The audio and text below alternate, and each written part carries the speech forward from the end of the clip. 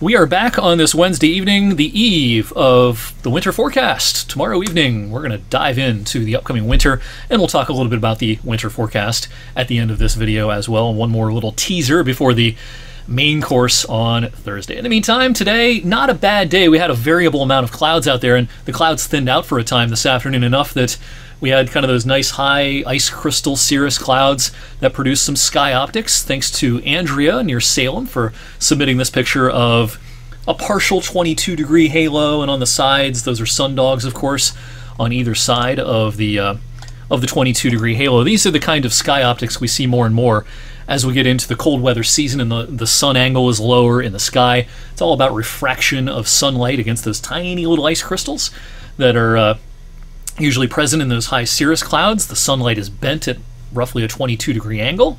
When the sun is a little higher in the sky, you can see the whole halo around the sun. When it's a little closer to the horizon, sometimes that bottom part of the halo is cut off, as it was when that picture was submitted this afternoon. All right, so don't forget you can send us weather pictures anytime, weather pics, P-I-C-S, at WFMJ.com. Temperatures today, as expected, we had a gradient across Ohio and Pennsylvania, 45 in Erie today, but 70 in Zanesville. Pretty big change. It was all about the wind direction, of course, today. As the warm front lifted north, the wind direction came more around to a southerly component, whereas in places like Erie, you still had more of a easterly component to the wind off relatively chilly Lake Erie, and so temperatures really struggled. Locally, we got to 55 at the airport today. We also got grazed, and I mean really just barely grazed, by a sprinkle and shower up towards I-90 earlier on this afternoon, up in Ashtabula, towards Erie, over towards Buffalo as well. Even some frozen precipitation for a time up into parts of interior parts of Ontario earlier on today.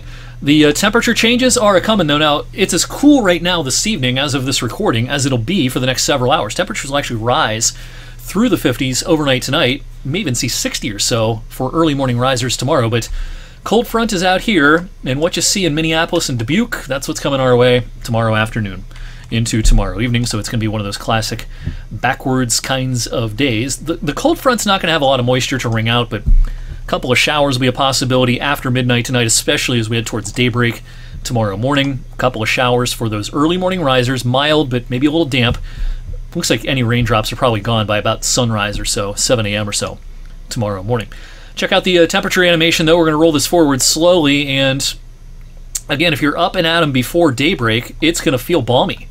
But the front approaches right around here, right just after daybreak. So notice at 7:18, roughly, we have a 10-degree or so temperature gradient from northwest to southeast across our area, and that gradient will continue to be a factor for a little while before everyone just turns chilly by the afternoon. We're going to spend a lot of the afternoon in the upper 40s and lower 50s, a little bit of a gusty breeze. Going to feel kind of raw out there, even though the sun will try to come out. In fact, I think the sun will come out in most spots as we go into the afternoon from west to east. The sky clears. That'll allow the temperature to recover by a couple of degrees after bottoming out in the middle and upper 40s. Clouds will then roll back in tomorrow night. Now, this wave of low pressure to our south continues to be advertised by the modeling to keep the rain well to our south, but we'll see some clouds from that later on tomorrow night, first thing Friday morning, followed by clearing again Friday afternoon. As we go into the weekend, weak system in the northern branch of the jet stream kind of dips in from the north.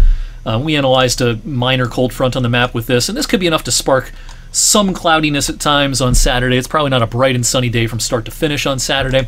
It'll be a cool day, a little bit of a breeze as well. YSU, last home game of the year on Saturday. It's a big one at noon at the Ice Castle, and hoping for a big crowd. We're hoping for decent weather. It's not going to rain or anything, but there may be some clouds around that to keep a lid on our temperatures Saturday afternoon. This is not a particularly active pattern, of course. If you've been watching this video of late, you know we're in the middle of a pretty tranquil stretch across eastern Ohio and western PA. Elevated chance for showers late tonight, first thing Thursday morning. After that, probably not a drop of rain until at least the middle of next week, and maybe even beyond that. So pretty quiet stuff for this time of the year. November tends to be quite a bit more active than September and October, but this year, so far, it's been a pretty quiet month in terms of precipitation. Departures from average as we roll through time. This map is going to change a lot. In fact, I forgot to change the appropriate data time on this graphic, so you're not going to see this animate the way it should. But what we would see if I did this right was all this blue staying out here, with red dominating and actually intensifying by next week as the warm anomalies by the end of next week into next weekend will be pretty impressive. We'll be probably a good 10 degrees or so above the average at times as we go into that final weekend before Thanksgiving. All right, tomorrow evening on 21 News at 6 and 11, along with the online version of the winter forecast. You're going to find it all over the place tomorrow evening, whether you're more inclined to watch the shorter version or if you like Weather for Weather Geeks usually and you like a more detailed forecast, that's going to be the one for you. We're going to put a blog up as well. What's a typical winter look like in terms of snowfall across our area? Well, of course, in Northeast Ohio and Northwest PA, lake effect is such a big component to these long-term averages.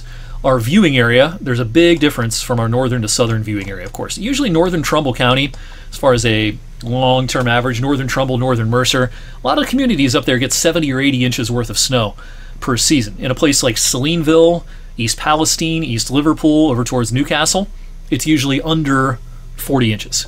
And then once you're up into the heart of the snow belt, Chardon in Geauga County, over towards Ashtabula, Andover, over towards Meadville and Crawford County, up into Erie, PA, it's not uncommon to see numbers well into the triple digits for seasonal snowfall up there.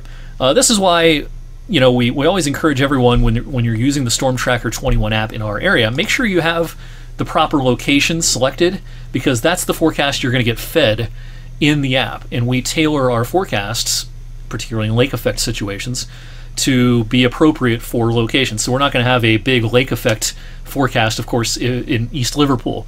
Whereas if you live up in Kinsman, chances are you're going to have a lot more snow in a given winter than places off to the south. So it's important, if you're a user of the Storm Tracker 21 app, and we hope you are, that you have location settings, you know, properly done, so that you're always getting the forecast that is appropriate for your location. Tomorrow evening, all about the winter forecast. Hope to see you then. Thanks for watching Weather for Weather Geeks tonight, and have a great rest of your Wednesday night.